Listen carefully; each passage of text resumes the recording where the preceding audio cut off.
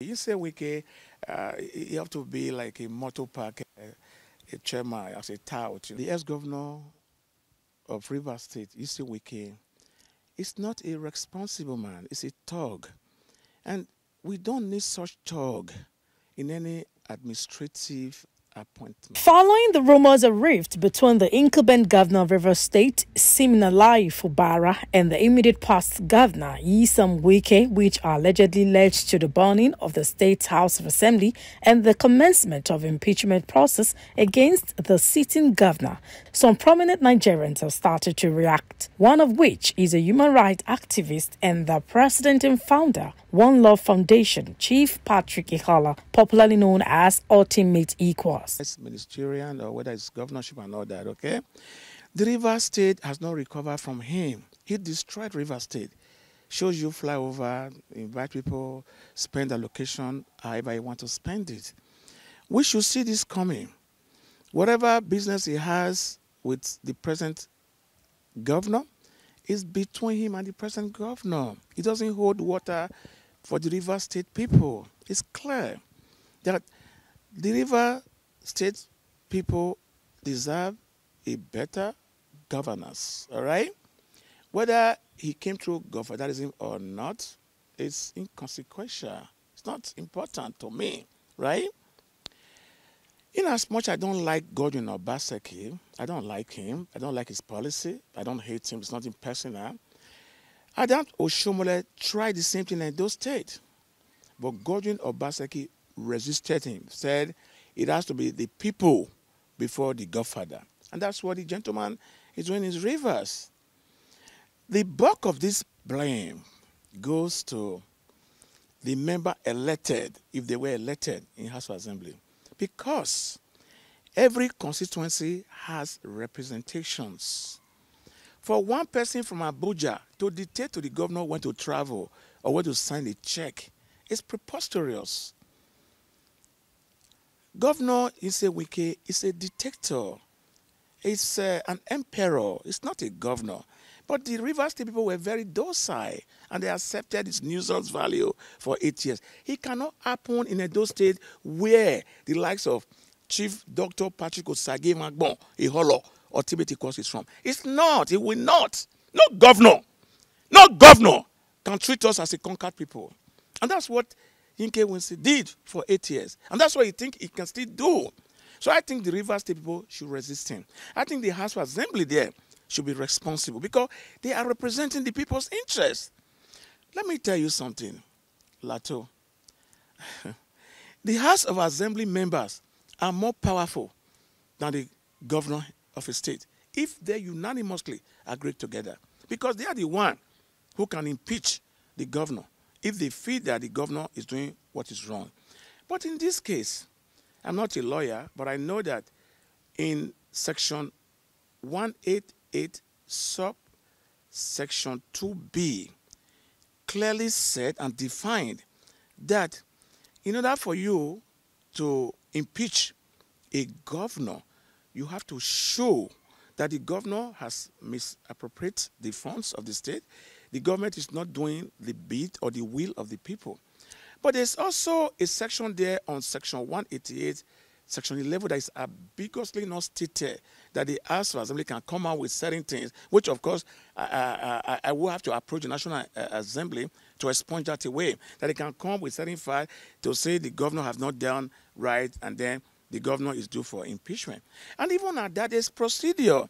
You have to write to the governor first that we are going to impeach you. This is what you did wrong. A due process have not been followed. And Winke told that place is a motor park. Winke, you should be ashamed of yourself, Winke. Ashamed of yourself. And let the River State people breathe. The fact is that there's no law in Nigeria. People don't abide to rules and regulations or to the law. A country where even if you forge certificates, it's acceptable. A country where we celebrate what is wrong. A country where the judiciary doesn't have the audacity, to speak true to power at it might be in the past. A country where the judiciary doesn't know they have all the power, that they are next to God. So this is what you expect for a governor who's supposed to be a motor park chairman. But I don't think the governor has such power. I think the governor is speaking on the basis of the strength of the people, because power belongs to the people. So I believe that the people of Rivers State are with the governor, and I think it's time for godfatherism to be over. I've been fighting this godfatherism for a very long time. I fought alongside with Adams Oshomole when I thought he was one who is very credible, you know, and we succeeded to ensure that he won first and he won second. But until we found out that he was just a guy who wear khaki in the day and wear white lace in the night, you know. So they're all the same thing, you know. And I don't know what country they are going to leave for their children with this, you know. And I hope the Rivers State people come unanimously together to resist Yinse Wike. Yinse Wike, you have to be like a motor park a chairman, as a tout, you know. I never had respect for him. I've written a lot of articles about him. I was hoping that one day he would take me to court. But it's a freedom of speech. I have it. And don't also forget that there was a lot of abuse of power. There's a lot of money, River State money, that he took illegally to finance his presidential bid election that he failed abysmally. So the River State people have been living like a conquered people.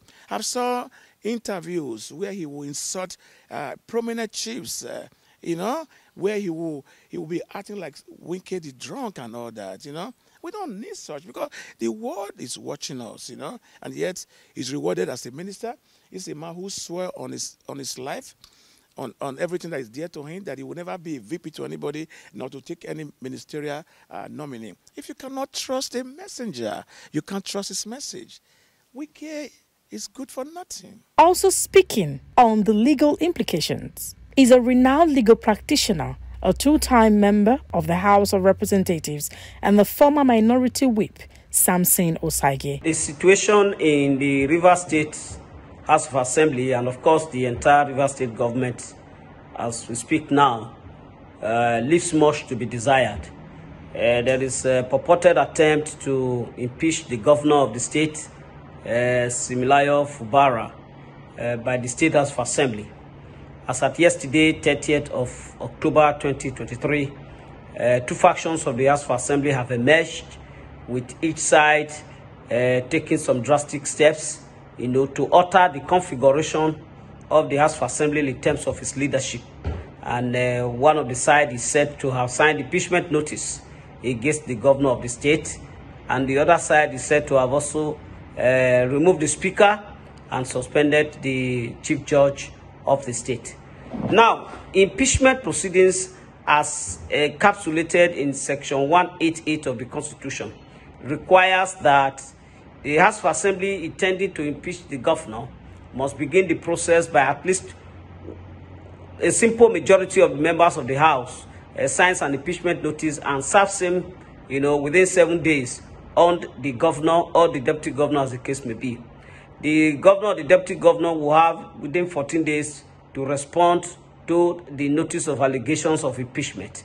If he responds, the Speaker of the House shall convene the House, you know, to deliberate on the response or non-response of the holder of the office of the governor in order to determine whether to go ahead to investigate the allegations.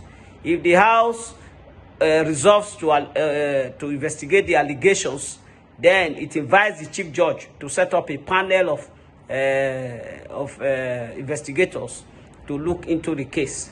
If the chief judge, who has a right to set up a panel of investigations, set up the panel, then the panel has within 3 months within which to carry out the investigation, and the holder of the office or the governor or the deputy governor can either represent himself or be represented by a legal practitioner of his choice in order to defend the allegations against him.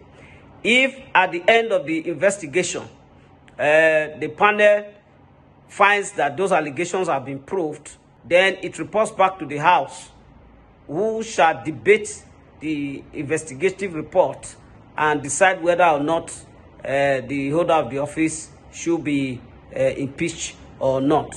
So, in other words, the situation that has just started in the Rivers State House of Assembly right now promises to be very interesting. The House at the moment is in a legal conundrum. with two sides of the house claiming leadership of the house. And the other angle to it is the unconstitutional suspension of the Chief Judge of the state. Section 292 of the Constitution does not contemplate a situation where the House of Assembly can suspend the Chief Judge. That is not within the contemplation of Section 292, which stipulates the procedure for removing a judicial officer, a Chief Judge for that matter, from office.